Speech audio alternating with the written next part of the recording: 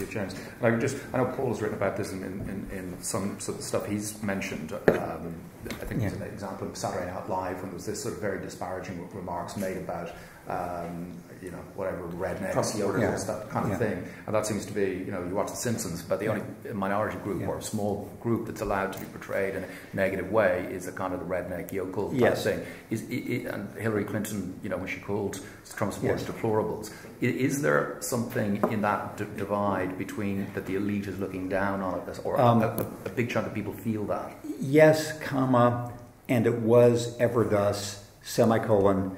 I worked for Jimmy Carter. I was his speechwriter during the campaign and the White House.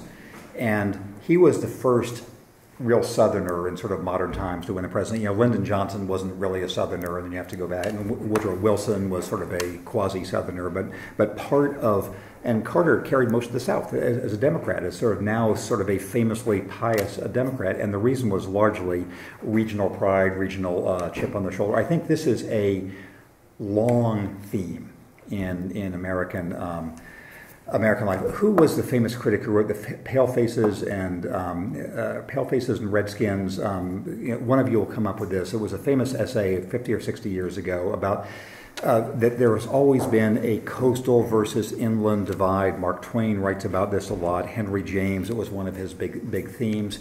And it was something that we saw in very clear ways in our travels around the country, because we often went to places that were very conscious of being looked down upon. The bottom of that looked down upon barrel is a place where I spent my sort of pre-kindergarten years, which is Mississippi.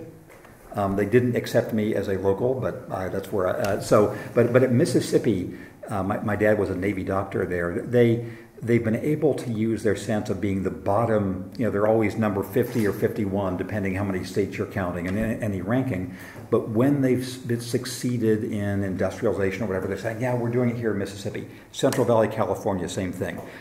West Virginia, Eastern Kentucky, the same thing. So yes, this was part of it, but I think in every presidential election you can find some of this cultural tension. So I think that's my answer. Okay. It is this thus and has ever been this. But it hasn't deepened. There's not a marked deepening of that division. If you compare it with say the late 1960s, when you had you know, divisions of the Vietnam War, and you had construction workers in New York actually taking lead pipes to anti-war protesters. So it is an issue and has been an issue for much of our history. Okay, great. Okay, I just finish this quickly. I mean, I think there's another element though to it also, and that is that there's a sense among those that don't live on the coast. You know, I have an interesting history. I grew up in a very wealthy part of the country, in New Jersey, probably one of the wealthiest counties in the country, and I've lived the first half of my life there, and the second half of my life in one of the poorest, you know, places. So I sort of have seen both sides, and what the people in, you know, when we say Youngstown, by the way, we're not really talking about the city, we're talking about the region. But, you know, the people in that region, they have a sense, you know, they would say the elites, and that the game is rigged in favor of the elites and against them. And people in Youngstown always think the fix is in. It's a place that has a long organized crime history to it, so that sort of adds to it. It's hard to name a public official who didn't end up getting indicted, including the current mayor, including our former congressman who went to jail for 8 years. So the thought was that everything is rigged, and it's not what you know, it's who you know. And the elites are connected. They have this network. You know, Peggy Noonan has written about this sort of, they're the protected, and the people in Youngstown are the unprotected by that. I don't know if you've any read J.D. Vance's book, The Hillbilly Elegy. And you know, what I took from that book is actually the later chapter, almost the last chapter was the most fascinating, when he goes to, I don't know, it's Harvard or Yale, and he's suddenly part of this elite network. You know, he talks about the fact that you don't really have to apply for jobs at that point. The networks bring the jobs to you. It's a different world, a different reality, and I think it's resented by those, you know, in the heartland, let's say, or those that aren't part of the elite. And just to hop in, yes, and at any stage in American history, you'll find something comparable. I've been reading, again, the works of Theodore Dreiser. I find it endlessly fascinating now. And I don't know if any of you read American Tragedy. You know, it's like, you know, 1,000 pages long, but it's about exactly this tension for, you know, Clyde Griffiths, this young aspiring guy from Kansas City who gets this glimpse of the sort of gilded world of New York. So yes, it's an issue, but I just want to say this is who we are. But was there ever a candidate like Trump? It was George Corley-Wallace, who was he was a third-party candidate in '68 and then in '72, and part of our appeal in the 1976 campaign for the moral Jimmy Carter was, it's a crooked system. We need a government as good as its people. So I am supporting what you're saying, but also saying it's a high wave of a continuing curve. But I think part of Trump's appeal too was for these voters, and I don't know what Hillary Clinton said, because I don't think that moved numbers very much. The deplorables comment, I just think that Trump. I mean, one of the things you see. I spoke to a student who was very involved in the Trump campaign, and sort of asking her, why did Trump appeal to you so much? Because she didn't sort of fit the prototype as you thought of as a Trump voter. Working full time, getting 2 degrees, very, very bright, and she said the rallies, that going to the rallies really moved her. The fact that Trump likes being among these people, or at least he fakes it very well if he doesn't like it. Because when he's there, I went to the rally in July, and it almost feels like he's in his element. And I think that's a message, an implicit message that he's sending to to his supporters, that I like you. I'm with you. I don't look down on you. We're all in this together. Sort of this idea. He said it in his Cleveland speech. I'm your voice, and that's appealing to them. A 10-second compliment as opposed to as a post-challenge. Yes, and he has this very sort of powerful. The fact that he's both rich and coarse, I think, sort of appeals that way. But also, I think we do see a historically unprecedented combination of public affairs and entertainment, because it is sort of like a World Wrestling Foundation rally. Very much, yes. And everybody likes that, and so it's now sort of more center stage than before. If Trump had run at the end of the Clinton presidency in 2000, would he have got the nomination over George W. Bush? It's conceivable. So I think the structures of the party were probably more in place then. The Republican Party, until recently, there was a fascinating set of recent polls I saw, which is that if you were doing polls right now for the next presidential election, that is almost 3 years ahead of time, when you're not talking about an incumbent running for re-election, among Democrats, you never predict the actual nominee. The person leading the polls 3 years ahead of time is never the actual nominee. It's some other. But Republicans, it usually has been, because Republicans, it's usually been the next guy. And so I think that George W. Bush was the next guy at that time, as Mitt Romney was, et cetera. And the next guy now would have been Jeb, or whoever would have been the next guy in the last race. So I think that the structure of the party probably would have resisted Trump back in 2000. But yeah, well, the other, and I don't know the answer to this question. It'd be interesting. I don't know when the Republicans changed to allowing more sort of proportional representation in their primaries, which really was a benefit to Trump, that they weren't doing winner take all. Yeah, right. Because Trump had that core of support. When you're doing proportional, the bottom gets lopped off, right? So 20% that he had all the time became more like a 30% when you go into the primaries. And of course, Republicans don't have superdelegates, unlike the Democrats. And I think if Trump had not won this time, and had lost badly to Hillary Clinton, and the Republicans had a reevaluation of how they did things, I wonder if they would have thought about superdelegates doing sort of what the Democrats had done to give the party more weight. Good. Pork, I know you wanted to come in. Yeah, Pork from Hamilton Institute. Listening to James Fallows, it can seem very comforting in some ways, but the other side of it is that Donald Trump is president, and Donald Trump can do an awful lot of damage to the American system in the next 3 years. Not only the American system, but to the world as a whole. He can do an awful lot of damage to relations with Europe, relations with China, relations with Russia. Damage which may not be recoverable. So I wonder about not disagreeing with you that we shouldn't see the election of 2016 as establishing a trend which is irreversible. But there is an awful lot wrong with American politics at the federal level. There is, for instance, the almost complete gerrymandering of House elections, for instance.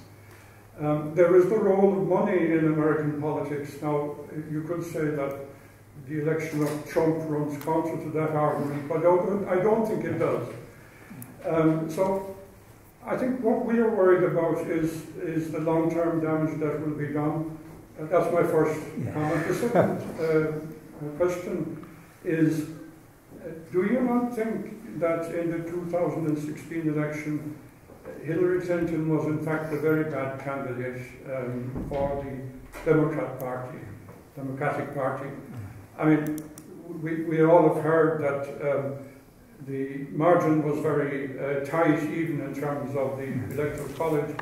And if she had, for instance, gone to Wisconsin, and if she had paid attention to this part of what has been the core Democratic electorate, the outcome might have been different.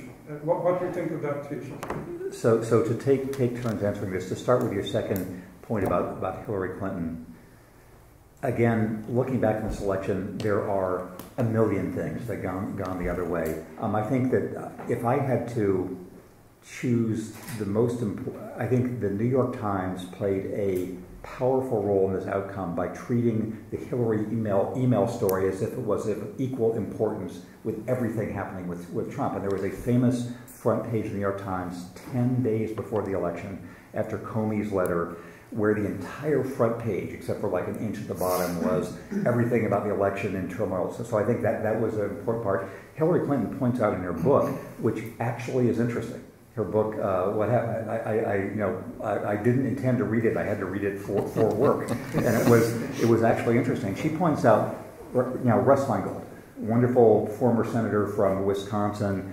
He thought he was going to win. He was 6 points ahead in the polls, and he lost by 7 points or something. And he spent all his time in Wisconsin. So she was saying that I was there pretty much, but I wasn't the only one who was surprised by the thing. So yes, she was a bad candidate. She got more votes than any candidate ever except Barack Obama. She won by 3 million votes. So she was not as charming as her husband or as Barack Obama, but she a lot of things had to go that way for her to lose. And so that would be a point on that. Are things wrong at the national level? Yes, I think they are. To disclose my interest, The Atlantic, which was founded in 1857, has issued 3 endorsements in its history. Number 1 for Abraham Lincoln, number 2 for Lyndon Johnson over Barry Goldwater, and number 3 last fall against Donald Trump. Now, we thought this was a person uniquely unprepared for the office, and so what I've written since then is essentially on the vector diagram between things he is doing and all the other forces in national and international life. And last night in London, I was interviewing the Baroness Cathy Ashton about the ways in which both the Iran deal and the Paris deal, the ways in which all the other parties are trying to fight back. And so I think we see an important and not now determined struggle between the things he wants to do and the ways that other parts of the system are resisting. One other point, Arnold Schwarzenegger is my new hero. And this is not simply because I sat next to him at breakfast a couple of months ago in Santa Monica. That is a way to feel really horrible. To sit next to Arnold and you're like, oh, my biceps need more room.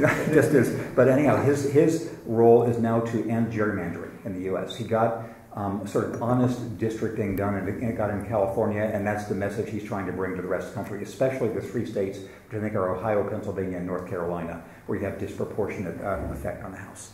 Good. Arnie's always been my hero. Is he a hero of yours? Yes. Well, I think the gerrymandering, the Supreme Court might at least begin to take care of that. There's a case this term, and I think a lot of people suspect that they're going to rule against what went on in Wisconsin. Mm-hmm. I think it's a much larger effect at the state level than it is at the national level.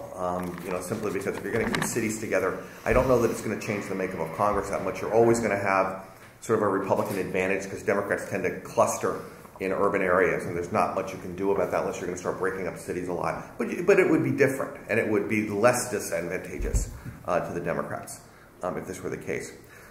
What worries me more, and actually you're making me feel a little bit better about things, so thank you. But I read talking about the Electoral College because it's something I'm really interested in, And Patrick Moynihan, Senator Moynihan, gave a speech sort of against changing the Electoral College many years ago. It's a wonderful speech. I can find it online. I encourage you to read it. Not just because of what he says about the Electoral College, but what he kind of said about American politics at the time. And, you know, he was talking about his time as UN ambassador. And he said someone from a developing country came to him one day when he was on the floor of the UN and said, you know, you Americans, you're always trying to get us to fix our political systems. You're always giving us all sorts of advice. He said, but you never tell us the one thing we need to know. And that is, how do you trust each other? Because that's what you have in the United States, and that's what's fundamental for democracy to work, that we have a basic trust for each other. And, you know, Moynihan was sort of talking about that's what we have now, and he had actually tied it to his argument for the Electoral College. But that's what I worry we don't have anymore, which is so corrosive, is that we don't trust each other anymore. And that makes it very hard to run a democracy. And I don't know how we bring that back. I can see a lot of things that will make it worse.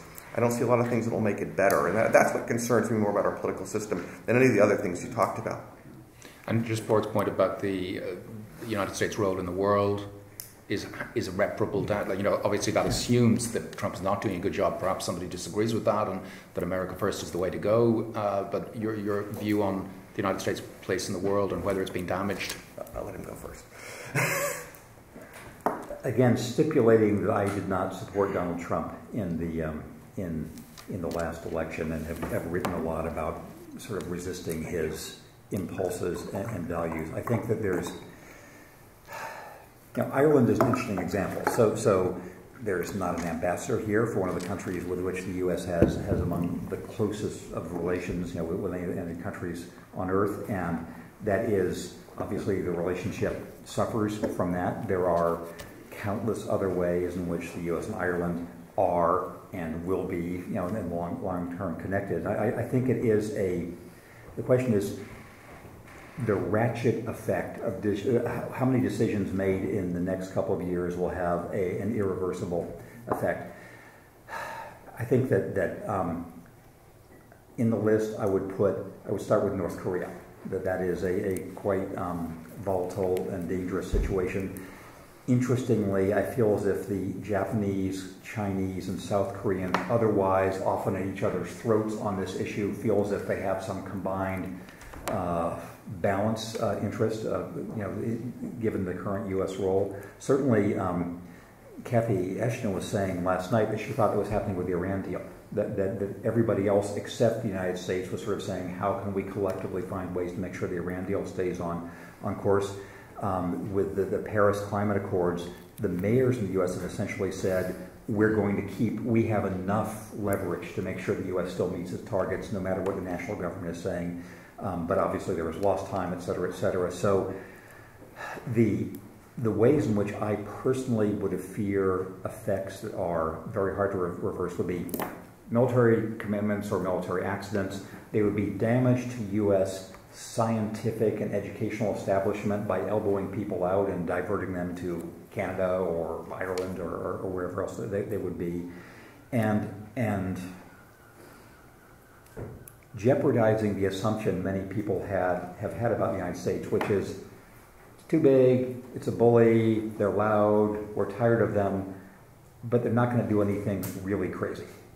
And I think that the Iraq War, in my view, was one pressure against that. Obviously, the Vietnam War is very controversial, but there's been, I think, we lived in China during the Obama election, and the Chinese were genuinely stunned by that Obama could succeed, but then impressed that the United States could elect somebody like this. And so we'll see what the next months and years hold for America's. I'll leave it at that.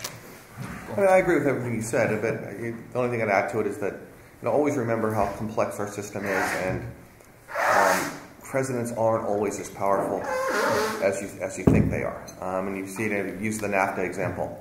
You know, there's a real question about, for example, in trade agreements, what President Trump can do, you know, unilaterally, because when you have a trade deal, for example, like NAFTA, you know, there's legislation that goes along with it, and presidents cannot unilaterally repeal legislation. They have a lot of power, they have a lot of effect, but, you know, they are somewhat limited. But on sort of the worrisome side, you know, everything affects everything else, and whenever the United States acts, it teaches a lesson and creates opportunities or closes down opportunities for future actions. So in that way, it is worrisome. Do you think the checks and balances system has worked broadly? Marks out of 10? Yeah. And actually, we've added additional non-Madisonian checks, right? Madison didn't like political parties. Well, he joins one pretty quickly. But, political parties have added a check within the government. Disputes within political parties have added a check within the government. And one of the things you see right now is that Republicans, because they're busy fighting with each other, because they're made up actually of multiple coalitions, have a very hard time, going along with a Republican president. We don't know if any of these things that President Trump wants or says he wants are actually going to happen because of this division. Okay. Cian, you wanted to come in. Yeah, my name's Cian. I work here in the Institute. You talked a lot about divisions and tensions within the country between coastal and central and elites and others, and etc. But one thing I was surprised it wasn't brought up was the racial division and tension in America. And as Ta-Nehisi Coates wrote in your magazine very persuasively, the biggest indicator of how somebody voted in this election was not their age, their gender, or their income; it was their race. So, you might not agree with this conclusion of what this means, but I'd like to hear your thoughts on that. So, race and the heritage of slavery is the central sin, the central challenge, the central issue in American history. My magazine, The Atlantic, is called The Atlantic because it was American and English anti-slavery activists who founded in 1857 to across the Atlantic to work on this issue. And we were having dinner with Ta-Nehisi in Paris 2 days ago, sort of talking about all these at the Sleep Lab conference. So, number one, I subscribe to the view that sort of racial animus as opposed to economic anxiety is a stronger predictor of Trump support, and there's a whole sort of literature on each side of that. But I come down basically on Ta-Nehisi's side of that. One way I differ from him again is that it was a chance, maybe not in a million, but a chance in 100 that Trump actually ended up winning. There's so many things that would have led to him losing, and would that have given Ta-Nehisi a different view? So yes, that racial tension, which to me I would define as black and non-black, rather than white and non-white, is the ongoing axis in administration of justice and in police power and education and inequality and all the rest. I say it that way, black versus non-black, as opposed to white versus non-white, in that there's a huge discussion about whether all other immigrants eventually, quote, become white, unquote, where Asians and 100 years ago, Jewish immigrants were thought to be a whole sort of separate category, and now essentially everybody becomes white, which is as opposed to black. So yes, this is the issue of American life and American politics, and continues. The one thing that's always kind of very interesting is, these white voters in a place like Youngstown were very comfortable giving their votes overwhelmingly to the first African American president and then voting to re-elect that president. So you can't really see it, sort of the simple racism. I think one way or the other. That's not fair to them. But I think this also goes back to sort of the increasing distrust among Americans, and people are falling into their groups because that's where they feel their trust is. Another project that I'm working on is sort of looking at a Supreme Court decision from way back in the 1950s. But I'm reading a lot of oral histories from steelworkers that were taken about 20 years ago for people who were sort of working in the mills in the 1950s and 1960s. And one of the things that most surprised me when I read them is how much they talked about things that we would now call racial justice within the mills. And in part it's because they considered themselves all brothers. They were all part of the union. And a lot of these people that I'm reading were union leaders. And sort of the racial animosity sort of broke down because they had something else that linked them together beyond race. And of course, we've lost that. We've sort of lost the unions and things like that. But I think with this increasing distrust now, we don't feel a sense of commonness, so everyone's sort of breaking down and fragmenting into their individual groups. And the racial problem is part of that. Can I volunteer a 10-second addition? So about 30 years ago, I did a piece for The Atlantic, which may sound preposterous, but I would defend its premise. We were living then in Japan with with our then little kids, and I was writing a piece saying essentially I wished that every white American, especially every educated white American, could have to live in Japan for a year or two, because it's the only way to understand what it must be like, even if we were to have your race be the most important thing about you every second of the day. You know, as a white American, as Stephen Colbert would say, you know, you don't have to think about race. You know, my racial identity is something I don't have to think about. In Japan, it was the central part of my being, and I think that is, again, a point Ta-Nehisi and others have made, that there is simply, it is almost impossible to imagine what it's like to have your skin color be the main thing about you at all times. I lived in Japan for a year too, so I yeah. concur. Yes. Yes. Okay. Thank you. Oliver Bruman, formerly Department of Foreign Affairs. On the potential of Trump to disappoint his working class voters, Professor Sracic suggested, or came close to suggesting, that these jobs were not going to return and that it would become apparent, and presumably this would lead to disappointment. But are there not other things that could also disappoint working class voters? For example, loss of health insurance cover. For example, a perception that this tax reform, should it be successful, is perceived as benefiting primarily the rich in society. Maybe there are other things. But I'm just wondering, if this disappointment is going to set in, is it going to set in before the next election? And if so, how could that manifest itself in American political life? Thank you. Good, we've only got a couple of minutes left, so we'll take the other remaining questions or points. Would you like to? Yeah, so Lawrence Davis, University College Cork. I have a comment and a question. The comment is just in response to the debate, I suppose, a small debate about the yes but, about the tension between elitism and populism in American politics. And I would agree that this is something that goes back to the Constitutional Convention, debates between the Federalists and the Anti-Federalists. It's always been there. But what I would say on that point as well, the yes but, is that I think it's important, and political scientists have pointed this out, that there's been a particular breakdown in trust and a particular fragmentation, what political scientists call a crisis of democracy, in the wake of politics of austerity, the ascendancy of neoliberalism over such a long period of time, statistically declining trust in political parties, in politicians, in government itself. And so I think it's important to be cognizant of the fact that although this has always existed, this tension between elitism and popular democracy in the United States, that there may be something particularly significant about the present time that Trump tapped into. I'm going to leave the prediction question to you, whether the voters will be disappointed. Who's he running against? Candidates are important. One of the questions about Hillary Clinton came up earlier. What's going to be the alternative? I know we're really limited for time.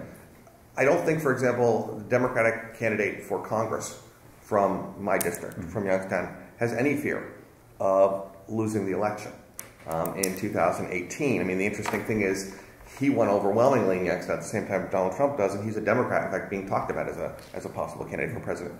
So, in 2020, if the Democrats field somebody who can speak to these working class voters, who maybe is from that area, if they go against, I think their instinct to go harder left and instead go a little bit more to the middle, somebody who can speak to sort of these working class voters and try to bridge the divisions within the Democratic Party, then I think they have a real opportunity to take back the White House. But we'll have to see.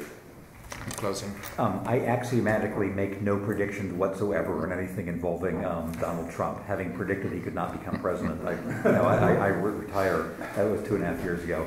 On the yes, I take the point that and the way I would sort of try to harmonize our views is I do think there is a band of these tensions over time in the United States, and we're at a point of high tension now. There is the reassuring thing; it's not as bad as the Civil War, but I think I think that this is comparable in lots of ways to levels of mistrust in the late 19th century. And I think it's not just the harvest of the past 10 or 20 years of NAFTA, et cetera. I've been watching the Ken Burns Lynn Novick Vietnam War series, which is really worth watching. And you see the seeds of many tensions of mistrust then. You have 50 years worth of industrial change. So yes, I agree, it is a high point of a historically existing tension. Good. Thank you. If we could all thank the speakers in the usual way, thank you.